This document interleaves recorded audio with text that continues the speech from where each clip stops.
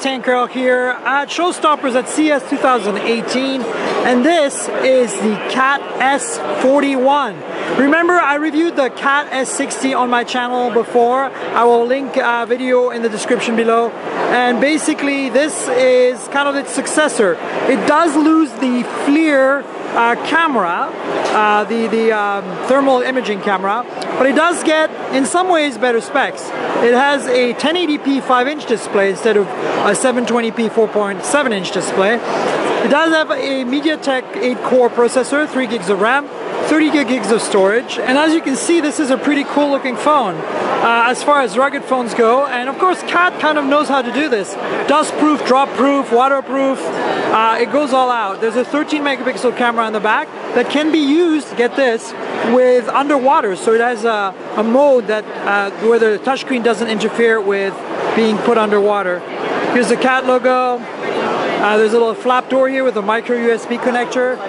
This phone has a 5,000 milliamp hour battery, and it can control, like charge another phone through micro USB with an adapter, which is really interesting. You can see here the power lock key, volume rocker on the right hand side. And then we have these 3 hardware buttons on the front that I showed you, that 1080p 5-inch display. And these 2 flaps here lift off. Actually, it's one big flap, has the micro SD and SIM card in there. And this is a programmable key that can be used for push to talk or SOS or camera key or whatever you want. So it's a bit more streamlined design than the S60 and more affordable, $449. It also has a headphone jack, as you can see, hidden back underneath that flap on top here. Yeah, pretty cool. 5,000 milliamp hour battery with a MediaTek octa-core processor. That's gonna run for a really long time. So there you have it. That's the S41 from Cat. It came out a couple of months back. And then more recently, I also want to say the front camera is an 8 megapixel, which is a little better than the S60's 5. And you don't have to worry about water getting in the speakers on this model like the other one that had these little doors. So a little more sleek, less expensive, but you lose the thermal camera. Then there's this device right here. This is a Cat S31.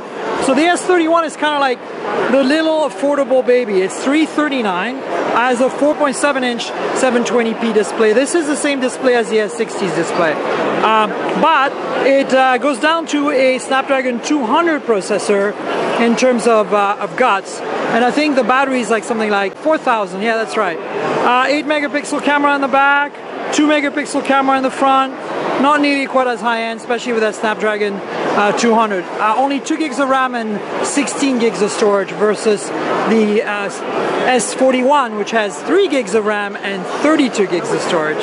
So again, though, you have the hardware keys and you have the programmable key here. The power button is actually on the left side. And then on the other side, of course, you got the volume rocker and these 2 flap doors that hide the SIM card and the micro SD expansion.